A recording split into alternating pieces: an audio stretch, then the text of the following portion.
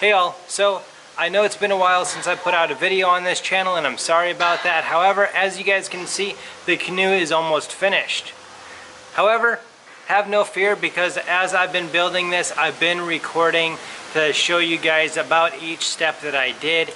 Once again, this isn't a how-to or a follow along. This is just my experience in building my first skin-on frame canoe.